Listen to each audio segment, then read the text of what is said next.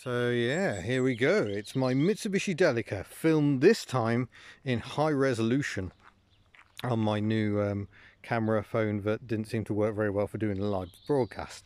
So just to quickly get to the point, the Mitsubishi Delica L400, it's basically the L400 van, but turned into a minibus and then given Mitsubishi Pajero stroke Shogun running gear, so it is four-wheel drive, hence the chunky tyres and the bull bar arrangement and the ground clearance.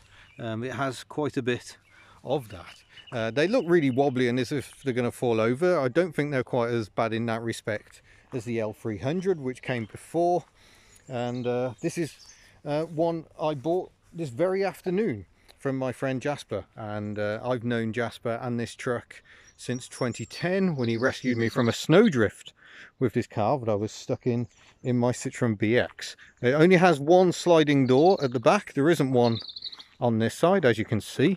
This is actually the short wheelbase version. You can get a longer one, but you'll see just down here it says Space Gear Delica, and more of that on the back. Space Gear Delica. I've already emblazoned it with a hub nut sticker. It's got a Badgertronics sticker on it as well. It has a really large opening tailgate. Excuse me, as local boy racers in their Golfs drive past. And very spacious. It's got rear seats that fold up to the side and then fold down thusly. If I can do this one-handed, this isn't necessarily a job for the single-handed, but I will give it a go live on camera. We'll do this one, we'll put that down, we'll pull this up, we'll unhook the thing from the thing, and there we go. Pull this lever, up comes the back to a certain extent, and there we go. We now have a full 7-seater. Yes, I do mean a 7-seater. This bench, when you fold it down, does make an entire 7-seater vehicle. We've also got the option to spin the seat. I'm just going to fold that one up a bit for a bit more space, and then I think it's this lever down here, is it? There's so many levers on these seats. No, I don't think it's that one. I think that's the one that folds the back up. We should jump through because we can. There's limited headroom onto this seat. We're going to pull the side door open and hop out this way. You can see why this is an ideal kids vehicle. And if I pull that one, and can I then spin the seat? Oh yes, there we go. And you can spin the seats round so they're sideways, so you can sit on the seat and admire wonderful views, of which there are many in Wales. Or you can have them going the other way, so you can have a conference in the back. I'm not going to go for the conference. Does that lock? No, it hasn't. I'm going to go just that way. But yeah, pull another lever, base folds up, and you can slide the seat back and forth very easily as well. He says it's just not easy to do one-handed, to be honest, but there's lots of options there. We've got controls for the air conditioning in the back. They're all tested and functional. But yeah, I bought it not necessarily because I need a family vehicle, although increasingly I do, because I now have a family in my life, but also because I need a decent tow vehicle. Now the eagle-eyed amongst you may have noticed, but it doesn't have a tow hook on the back. I apologise for the noise my sandals makes. And yes, that is a problem. I do wish it had a tow bar. We are going to fit one. I just need to acquire one. Jasper did have one fitted, but he's got another Delica and it's now on that. So that's a bit of a shame. We'll try and have a look under the bonnet, shall we? Might be a sensible thing to do. But first of all, I'll take you for a look at the controls, I guess. So here we are behind the wheel of the Delica. It has a column gear lever, which works down that way. It's got an overdrive switch, which basically locks out top gear. It's got digital climate controls. It's got some sporty off-road stuff, so you can see how much you're leaning at. Nice big voltmeter, a thermometer even. I've no idea if that works at all. And Jasper's fitted this double din unit as well. Airbags, very adjustable front seats as well. I don't believe they rotate. Nice light up here. We got map reading lights and everything up here. All mod cons. and sun visors and everything. Wipers left and indicators right, because this is an import, came into the UK in 2006. And there's the Super Select 4-wheel drive system diagram. If I just put the ignition on, and you'll see that it's currently flashing orange lights everywhere. That's because the limit switch on the center diff isn't working, so it's saying, whoa, you might be in 4-wheel drive. But I know I'm not, because this is the gear selector down here. So you've got all these positions. 2 high is your standard running on the road. 4 high doesn't actually engage 4-wheel drive. What that does, if we move it just 1 position, yeah, that's 2, so that's 1. That's now in 4 high. What that does is, if the center diff, which is a viscous unit, detects slip, it engages, but apparently separate sensors then tell the front drive shafts to connect in. So it isn't just done on the viscous system. And then if you want to lock that center diff for some proper off-roading, you go to the next position. And although I wonder if I've just accidentally gone too far there. Let's go 1. Yeah, that feels like I've locked the center diff there. It's hard to be sure. This is true hub nut. Yeah, something like that. It doesn't actually feel like it's got as many positions as are indicated. Very strange. There we go. Wonderful. Joys of technology. I'm going to stop doing any more of that. Obviously we've only got 2 pedals down here. We should go and have a peek at the bonnet. I shall turn the ignition off and remove the key so it stops going bongity bongity bongity bong. That's quite irritating.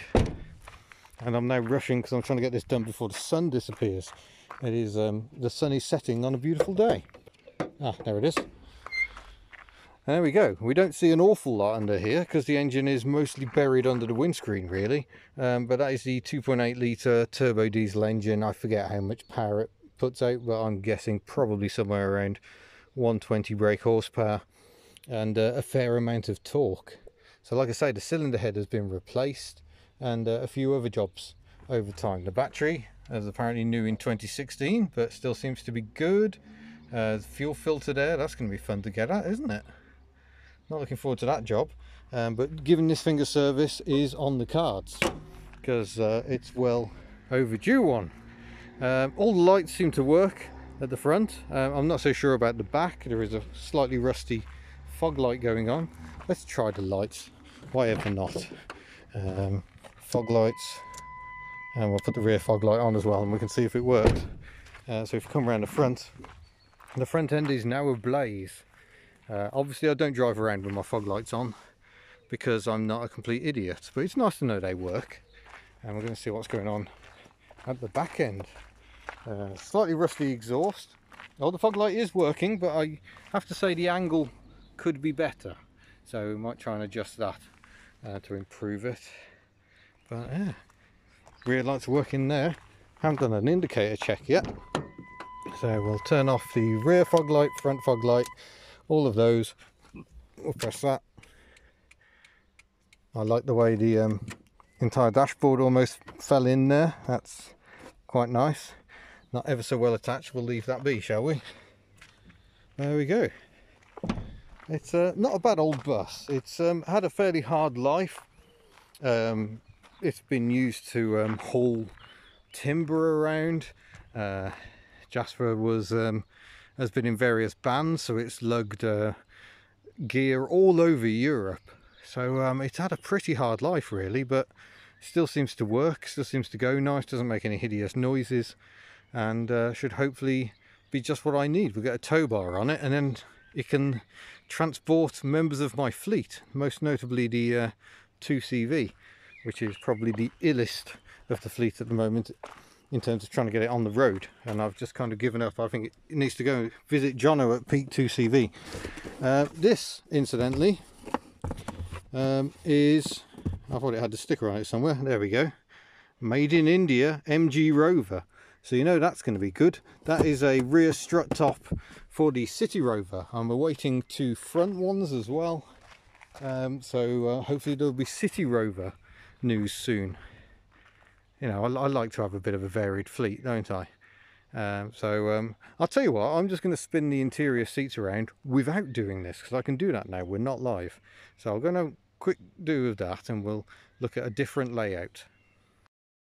So there we go, now we've got the seats facing the other way, so you can have a more sociable drive. Not that we're allowed sociable drives at the moment, except with our households, but yeah, it's a different way of doing things, arguably a bit safer in a crash situation as well, as long as you've got the headrest set, which I haven't, because I'm just demonstrating to you the flexibility of this interior. And that's the other thing you can do to make a bit more space in the back. But I think that's probably enough walking around really. But yeah, lots of these came to the UK, an awful lot of them. You think New Zealand got loads of different grey imports. Not so much the case here in the UK. We got specific ones, and these were the absolute rage for a time. Still fetch fairly decent money. I suspect it's because it's never really been replaced. Yes, that is a little bit of oil it's dropping, don't worry about that. So yeah, an awful lot of them came over here, an awful lot of them in this green colour, and they proved very popular indeed, and there's still quite a good following for them as well, which is really, really nice. It's pleasing to see. But I think we should probably go for a drive. I'm not sure, I haven't got my little action camera with me. I'm just shooting on the normal mobile phone, the new one that keeps on breaking when I try streaming with it. But we'll go and see how we get along. Right, we'll see how this goes. Like I say, the action camera will give you a much wider view. I don't think I can actually zoom out any more on this. Oh, maybe I can. There we go. I can go into a wider screen mode, and we'll see how that does. I'm going to adjust the camera a bit so it's not resting quite on the window, but I shall insert the key. We shall wait for glow plug light straight off because it's already warm. And there we go, that is a proper agricultural noise. As I say, we've got a flashing light because the centre diff can't detect when it's in or out, but it is out, I know it's out. But if I move it forward, yep, there we go, now we've got the four-wheel drive engaged. And now we'll go back to just two-wheel drive, that's all we need. We pull the column lever towards, and then I think we're just driving into D. The bulb has gone in the D position, but power steering pump making some exciting noises. It's fine, yeah, it's a very bouncy, rather firm ride, as you might expect for a 4x4 that is on a Range Rover, but it certainly feels capable enough for me.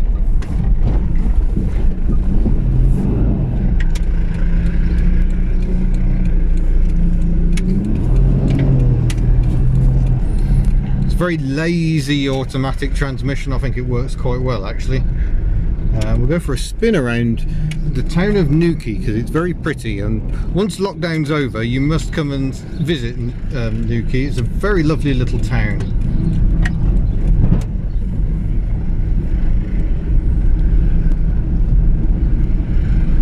A few people getting their exercise, but it's really strange. You sit so high up but the floor is high. So the driving position doesn't feel like a truck because the floor is simply too high for that. And as we come down into Newquay proper, yeah, it's just absolutely breathtakingly beautiful down here, and so empty. This is so sad to see. I can't wait for the lockdown restrictions to allow people to come back. I mean, we've been enjoying the fact that we can just enjoy wandering around an empty village, but at the same time you're feeling very sad about the fact that all the businesses are out. But yeah, it's very smooth, very leisurely. We'll climb a hill in a moment. There's another import. It's a Mazda Bongo, and yeah, we'll see how lazy it is. It's not a high revving power plant, this, but it will pull you up the side of a mountain.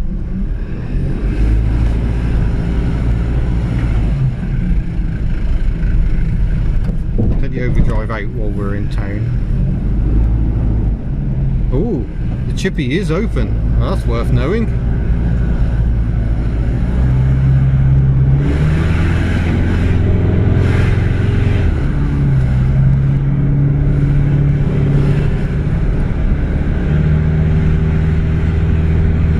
that feels perkier than I remember.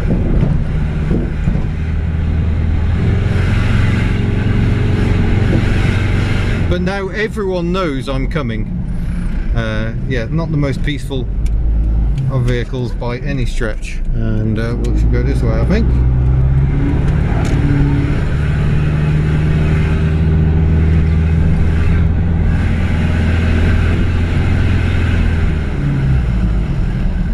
It's the very definition of slush box, I think.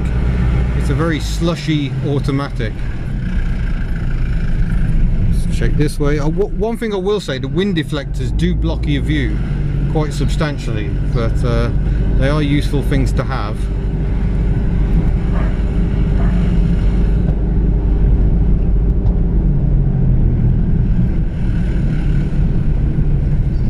Socially distanced chatting going on there. We'll go and find a quicker road for a bit more of a blat.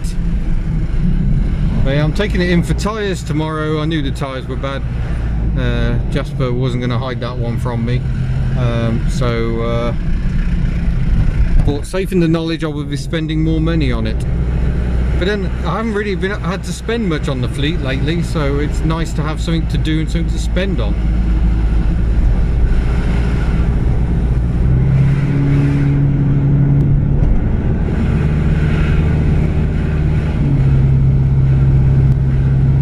Do that passenger window up, things do get a fair bit quieter, to be honest. Might even put some lights on because we're driving in and out of shadow at the moment. But yeah, very good mirrors and decent manners. They're not the most amazing vehicle to drive in terms of dynamics. I can feel this one pulling to one side. It does need an alignment check, which I'll be getting done tomorrow as well. Ready and go.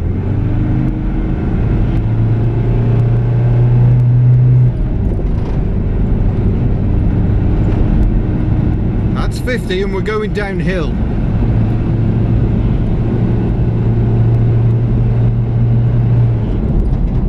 Yeah, we just about got to 60 there. It starts slowing down because we've got roadworks going on, but yeah, it's no ball of fire. I haven't bought this because I want a fine handling sports car. This has very much been bought to do a job, much as my Honda SMX did some years ago. In terms of fuel economy, I'm expecting low 20s. Give the brakes a shove. I think it had a few calipers replaced for a fairly recent MOT. And we just come to a stop. Yeah, definitely agricultural, old school. Kind of takes you back to what these 4x4s were like.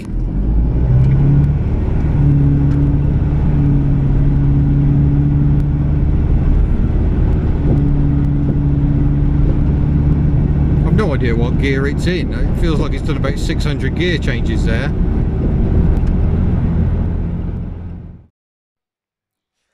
That is my Mitsubishi Delica. I look forward to having some adventures together and helping out other members of the fleet. It really is quite big, but thank you very much for watching. Sorry the first reveal went so catastrophically wrong. I look forward to seeing you in a future high resolution video. Farewell.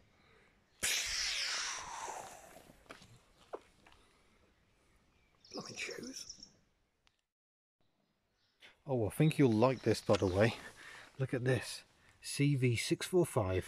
Make your vehicle fascinating and gives you ultimate gratification. Oh yes, I feel most gratified.